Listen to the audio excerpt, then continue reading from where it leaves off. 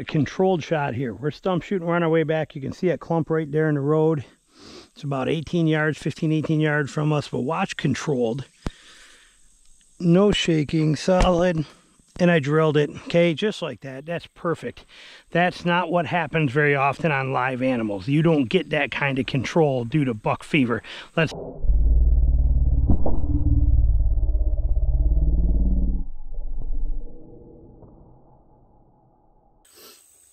All right, hey guys, Jason Samkoviak here. Today we're going to be talking about buck fever and what it does for you. As you saw here in the intro, what a controlled shot is, when you have that control, when we're practicing in our yards, when we're set up in our own safe, secure environments, it's very easy for us to get that, to come in, to lock, to push, to hold, to get everything set, to go through your mantra, to make sure your release is smooth and doesn't pluck, and go through all this kind of stuff is perfect.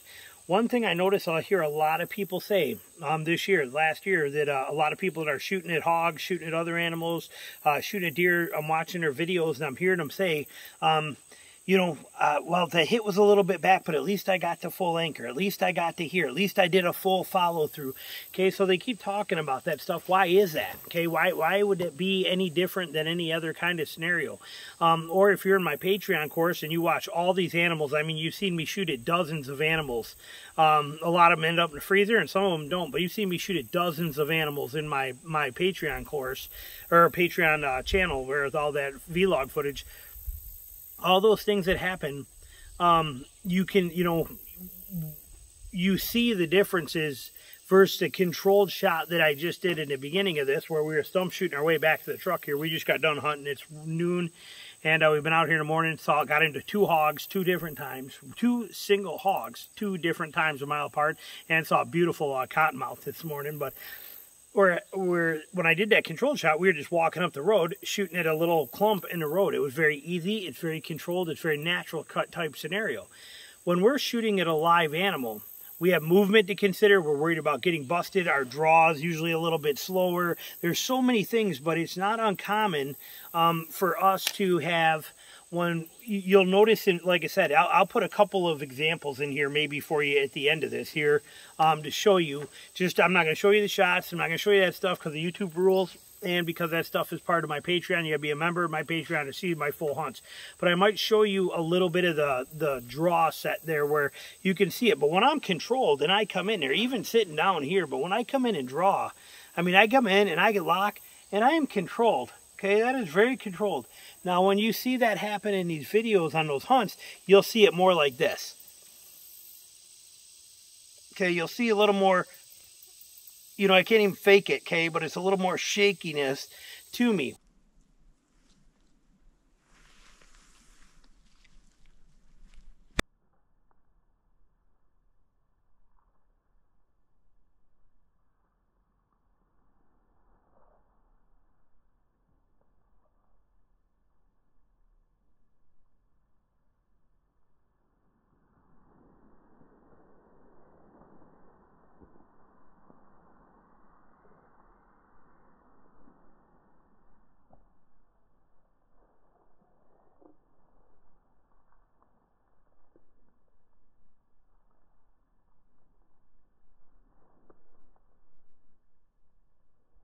Why? Because I suffer from buck fever tremendously on almost every single animal I shoot at. Things go out the window. Like this one I'm going to show you. Maybe I'll throw it in right here. This one, I don't even know what happened. I'm an instinctive bow hunter, okay? So I don't aim. I don't measure gap distances. I don't any of that. I look at where I want to hit and then I shoot at that. Well, this hog here, he comes in and he busts me as I just start to draw. He kind of catches something out of the corner of his eye. He waits. So I wait. Then as he starts walking, I come in and draw, and I'm going to lead him, and I'm leading him. Then a branch gets in my way, and I got to bend down low and get down low, and I do all this stuff. And in all that process, I just stopped watching my spot I want to hit, and I started focusing on that whole hog. Buck fever takes over. I let go of that shot, thinking it was perfect. I'm looking right where I want to hit, but my body's not lined up with me. I'm like shooting here, but looking here. And you see that arrow just completely bomb out. You don't see it, but it did. So But buck fever is a reality for every single one of us in some form or another. With all the animals I've taken, I still get it all the time. I mean, I have missed more animals at 10 yards than probably anybody who walks this planet. I have missed more at 10 yards than I bet anybody else has. And it is pure buck fever. And I can shank it. I can come in and have them right here, think it's great, and I dump my bone. What just happened? Or go to release and I won't let go and I do this, and it's all kinds of things fall apart with buck fever, okay? And we call it buck fever because it's just the jitters for a lot of people, but for a lot of us, it's actually more than buck fever. It's live animal target panic is what it is. And it suffers. A lot of people suffer from it. I've watched some amazing hunters shank some really easy shots. It is part of the reality, and I don't believe there's any way to get through it. John Tucker, to try and get his heart rate and his adrenaline up when we would be on 3D shoots, before he'd shoot a target, he'd drop down, do 50 push-ups and jumping jacks as quick as he can, and then he'd get up and he'd grab his bow and he'd try and shoot real fast to get that adrenaline up to try and recreate that. You can't recreate it. He figured it out pretty quick. There's no way to recreate that sense of emotion of taking a live animal. Some people say that as you kill more, it gets easier. For me, it never has. I'm glad it never has. I really enjoy that factor of it. I live for that weak knees and that shake to it and that, oh, guys, this is real, this here's going to happen, and everything comes. I love that. I love that. Fortunately, though, for me, it's either I'm dead on perfect shots or I miss by a mile. That's usually how it works for me, so I'm real happy. When it hits me big, and I throw big. Okay, usually if I'm beating it or I'm in control of it somewhat, then I'm spot on. But like I said, I don't usually pull it just a little bit. Usually I am spot on or I dump it by a mile, like you've seen in this one I just showed you. So it hits everybody a little different, but buck fever or live animal target panic is 100% a real thing. The only way you can help to get better at it is to keep shooting more animals. Okay, that's why, you know, when you're starting out at this stuff, we tell everybody, we're like, you know, shoot anything that walks by. If it's brown, it's down. Go out and shoot a bunch of carp bow fishing and go out and small game hunt for squirrels and all this stuff because it helps you tremendously. That live animal aspect, that having a broadhead out here on the end of your arrow and what that looks like in your field of view here, let me get my nock set, what that's going to look like for you in that field of view and how that's going to be, that's a whole different world than most people that are target shooters or have only been target shooting can ever understand. So the only way to prepare for it is to get out and shoot live animals. Okay, and then again, even when you do, don't feel bad if you don't overcome it. Don't feel bad if you don't have that, you know, that ice cool calmness to you when it comes time to shoot a live animal. Many of us do not, and I've killed a whole bunch. I mean, I've killed handfuls and handfuls and handfuls and handfuls of animals. I have also equally missed as many animals as I've killed. I think I'm somewhere right in that 170 range for whitetails alone, and I promise you that I've missed well over 100. Reality is what it is. Whether people will tell you or not, it's to each their own. Now, some people, such as, you know, my buddy Joe has maybe only killed 40 deer in his entire life. But out of those 40, you know, he's killed 40 deer, but he's probably only missed 6 in his whole life, maybe 7. He's got that ice cold veins, that smooth, consistent control. I own this. Here it is. You're mine. Foomp. Done. Where I get this, oh, come on. Please let the shit, there it is. Oh, right there, there it is. And it comes apart. It's just part of who I am and my nature and how it is. You know, I was the same way when I was a high school kid and fought. I used to get into a lot of fights. I was suspended from 6th grade, suspended for 82 days, which made me fail, but suspended 82 days for fighting in 6th grade. Never being a bully, always going up against bullies, going up against people that would pick on a girl that was there, pinch her butt. I was just kind of that guy, I guess, and always looking for a fight. But even then, you know, I would, before I knew I was going to go punch this kid and do stuff, but I would always get, that fever would hit and I would get freaked out, and I'd work my way through it, but it never fails. Okay, it happens to me all the time. You just can't beat it. And a lot of people are like that. There is no way to actually completely rid yourself of buck fever. There is no way to actually get good at shooting through it other than shooting at live animals. And then I will tell you this too, when I'm in the stand for deer, it's a little easier because I'm a little more controlled and I'm a little more hidden and I'm up there a little higher. when I'm out here hunting pigs, they're moving through things. Windows are opening and closing instantly. It's really tricky. There's multiple eyes there. I'm on the ground. I'm in the open. It's a lot more complicated. But in those scenarios, I get a lot more buck fever than I do when I'm in a stand. When I'm in a stand, you will, if you're in my Patreon channel, you know there's times that I'll come in and draw, and I won't even shoot right away. I'll come in, I'll take that arrow, and that deer might be here, and he's not moving. Let's say he's right down here, and he's at 8 yards, and he's eating acorns, and he'll come in, he'll start eating those acorns, give me that shot. You see this on my channel. I come in and I go, okay, and I should be shooting? Nope, not yet. I'm going to hold. There it is. And I give myself that little bit of extra time to make sure I am locked in, to make sure that I have that control, to take that breath, to convince me that, okay, I can beat this. We know the situation.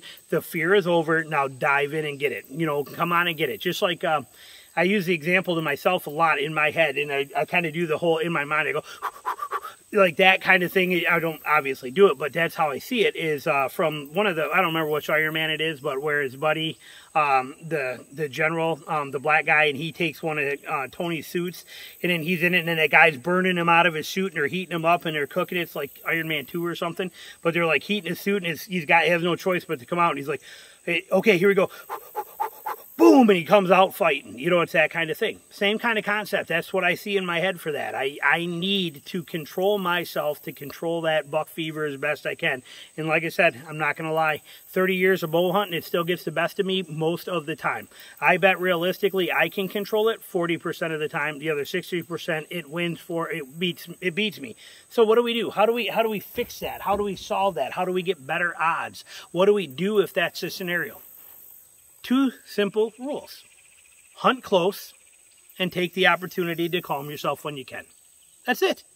That's all there is to it. That's the only thing I can do. And understand that you are going to miss. I do believe the fortunate aspect is, though, when you fall apart from buck fever, you are not missing by judgment, where you're off by this far and you just gut shot an animal rather than hit it behind the shoulder, or that you missed, you know, you spined it. I don't think that happens. I've only spined 2 animals in my entire life, ever.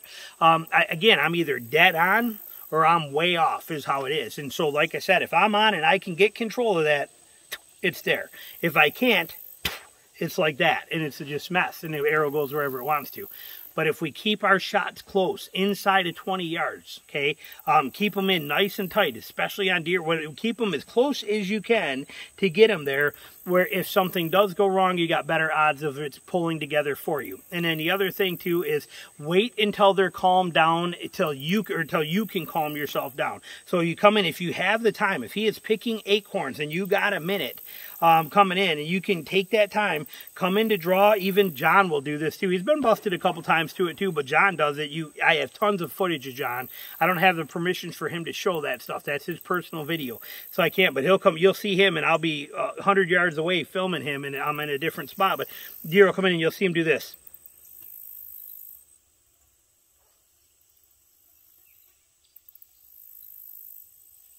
Boom. Like that. That's how he'll go. And what that is that is him getting over that panic, that fever. He's coming in. He's like, yeah, okay. But he's not going to drop. He's not going all the way down and doing all this. But he's taking it here, giving himself a little breather where it's comfortable to hold. He'll do it again because he doesn't quite feel it. And he'll do it there. And then now he's like, okay, here we go. I got this. Then he'll come back, boom, and drill that deer and do it perfectly. There are ways to combat this. I do not believe there are ways to ever get rid of it or beat it. It's like target panic for a lot of people. Really? There's a hog that just went across the road. He literally went across the road. He's got to be 200 yards up there. But I literally just seen a hog go right across the road. Go figure. But he will, you know, like I said, you can't always beat target panic. There's just no possible way to always do it. And I believe buck fever is the same way. Or live animal target panic is how I prefer to call it, because it doesn't just happen with bucks. I've had it happen on button bucks. I've had it happen on porcupines in a tree with buddies out there. And, you know, a porcupine's on there and he's 10 feet up on a limb, and I go to shoot at it. My arrow is now this far off, stuck in a tree with a broadhead, gone forever. And they're laughing at me going, how did you do that? that. I can screw up. Believe me, I can screw up more than anybody else could ever imagine. I have, and I'm not afraid to share it to you and tell you. Like I said, I have missed over 100 deer with an arrow, with a traditional bow. Promise you, more than 100. And it is because of this. There is no shame in it. There is no fault to it. There is no problems with it. You do the best you can to kind of beat it, but it is what it is. Grasp it, enjoy it, thrive in the feeling of it, because it's a beautiful thing. I almost feel bad for people that don't get it anymore. And to them, it's just, they're like, oh, it's just a doe. Watch this. And they kill it like it's no big deal, but there's no emotion to it. There's no excitement. I've never lost that. I love that, and I'm glad I have it, and I hope I still never lose. If I ever lost that, I would probably stop hunting, because I need it. You know, I get the same way on literally on a button buck or a little 60-pound hog as I do if it was a 140-inch buck. I don't care. It's the same exact emotion overflow that happens to me, and I will shank an arrow on both of them equally the same way because of that live animal target panic. So something for you to think about. Find a way to try and do your best with it. Practice through it. But the main thing you can do to beat it, keep your shots close and try to calm yourself if the animal gives you time. If he's coming by and you got a bleat to stop him, you know, you come in, you draw, that's all you got. You don't have a choice. This is happening like that. This is game on. But if he's coming through and, like I said, he's picking acorns, or he comes in, stops here, and he's standing, he's looking over his shoulder the other way, and he's peeking over that way, and you can draw. Don't just, you know, there, like that. Bring it back and, okay, all right. Control the shot as best you can. So there you go. Little tip for you. Thanks for watching.